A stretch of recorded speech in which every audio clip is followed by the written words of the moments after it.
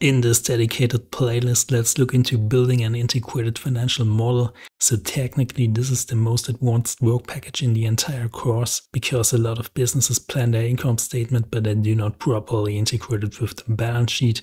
So if you know how to do this, this will naturally give you an edge. So what will we do in here? We will set up the entire integrated financial model for the integrated business plan, and we will also make sure that the numbers go together with the short-term liquidity model. And to do that, we will follow a three-phase approach, which you can see here on the slide. So first, we will set up the structure and read in the client's actuals and plan data. Then second, the most important part of this work package, we will balance the balance sheet and handle special line items. And third, we will prepare the outputs and link the integrated financial model to the short-term liquidity model. So let's have a closer look into the first phase. First, we will set up the setup and config worksheets in the Excel model that we will use for structuring the income statement and balance sheet and configuring a couple other things like variables and constants.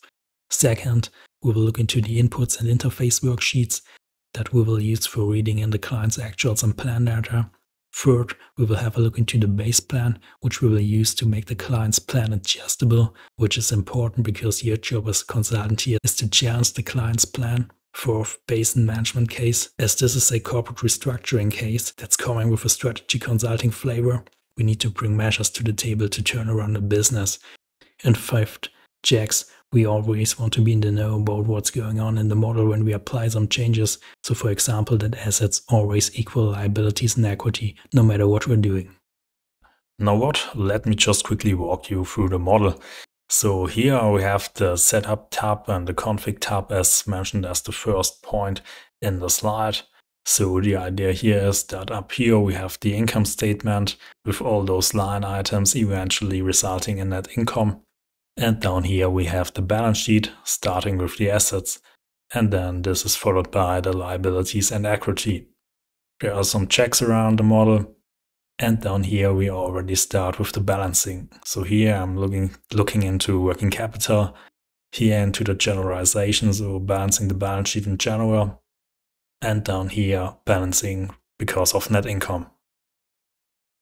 Here we have all of this on a yearly timeline, and here we have all of this on a monthly timeline, so till the end of 2027. So this case takes place at the end of 2023 / beginning of 2024. So we plan some 3 to 4 years into the future on a monthly timeline. Here we have the config tab. As you know from the first video series on short-term liquidity, these are mostly technical in nature. Let's see what else we got. You already know the accounts and bank loans and interests from the short-term liquidity videos as well. Same for the payroll. Investments and depreciations were also included over there. And this, well, this is new. This is just the actuals. And here we'll forecast or plan for the income statement items as provided by the client. So here we have this on an annual base for 2021 and 2022, and then from 2023 on a monthly base. And well, usually you need this here. This is just a mapping. So the client uses, well, some structure, and then usually you have some other income statement and balance sheet structure. So you need to map that. And here, as a side note, when you do that in practice, please make sure to also look into the annual reports by the auditor to make sure that the actuals really go along. So you shouldn't report any actuals that are different from what the auditor reported in the annual report. Here we have the interface tab, and that's because, well, as I mentioned here, we need to map this. So as this comes in a different format with different categories, and here we have it on, well, the structure that we set up in the input tab before. Let's move on to the next worksheets, and here it actually gets interesting because this is already the base plan. So what this does is it reads in the client's plan.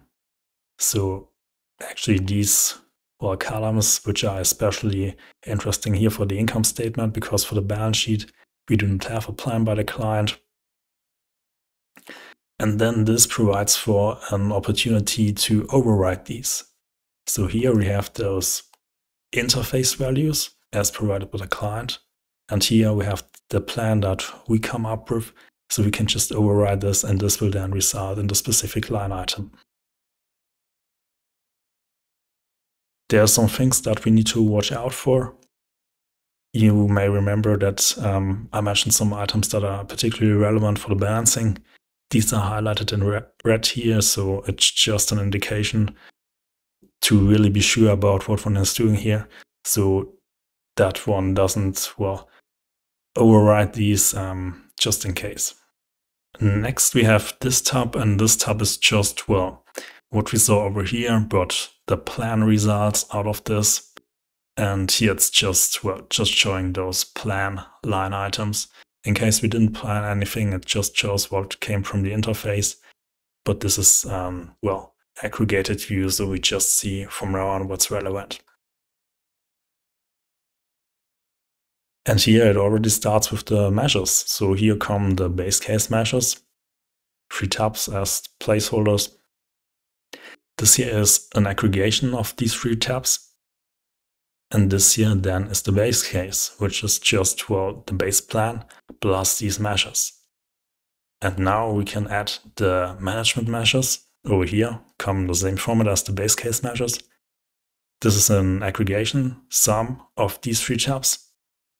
This is the, well, management case including measures. So this is the base plan, not base case, but base plan plus base measures and management measures. Or equivalently, it's the base case plus management measures. And then this is just the overview. So what we see here is, well, the base plan, base case measures, that gives us the base case, and then management case measures, and that gives us the management case. So the management case is the base plan plus base measures plus management case measures. That's the management case. And here at the end, we have these output tabs. We see the midterm liquidity, which indicates the required financing. We see this for the base plan. We see this for the base case. We see this for the management case. We have, well, this aggregated overview of the income statement and also balance sheet for the different cases. We have a short overview of the measures that we'll sure fine-tune once we know more about which measures we want to undertake. And here also really important, we get this overview of the checks. And as usual, this info tab, which contains a basic description and a list of to-dos. In the second phase, balancing the balance sheet and handling special line items, we will look into balancing from 3 different perspectives. First, we will just balance, well, what is caused by net income. So net income goes into equity, and that naturally brings the balance sheet into unbalance. Then we'll have a look into delta net working capital balancing, which is important because you usually plan that based on KPIs, but I have a couple more slides on that. And finally, we will look into the generalization of this, because working capital is just a subset of the balance sheet. So how do we balance the balance sheet in general? Deficit not covered by equity is a special case of handling negative equity. So this can in fact happen, and well, you need to shift it to the other side of the balance sheet, and I'll show you how to do this. Income taxes are also a bit special because you just pay them, well, once a year usually, and we will make sure to implement that. Bank loans and interests also important because this is also a bit different from the other items, as for example, we need to also pay interest for the current accounts, which we'll use in the balancing. And finally, we have the third phase, preparing outputs and linking to short-term liquidity. So the midterm financing, you already know that output slide from the introduction, the strawman. Base plan, base case, management case, well, that's important to derive profitability as we want to return to average EBITDA industry margin. Measures important, of course, as well, because we want to ensure trackability. So the measures are really what brings the base plan to the base case and management case, and will hopefully bring us back to average industry profitability. And eventually we need to link the whole thing to short-term liquidity. That means going beyond the book payables and receivables, as we saw in the first module, and well, introducing a couple of items from the income statement and also indirectly from the balance sheet.